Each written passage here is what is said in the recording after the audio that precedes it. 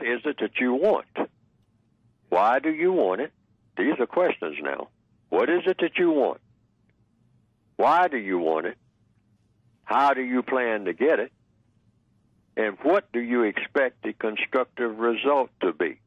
Underline the word constructive, because in counter-racist science, in compensatory science, in question and answer science, you're trying to find out what to do. Everything is about doing something.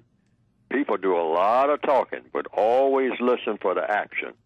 What is it you want me to do? What is it that you're going to do?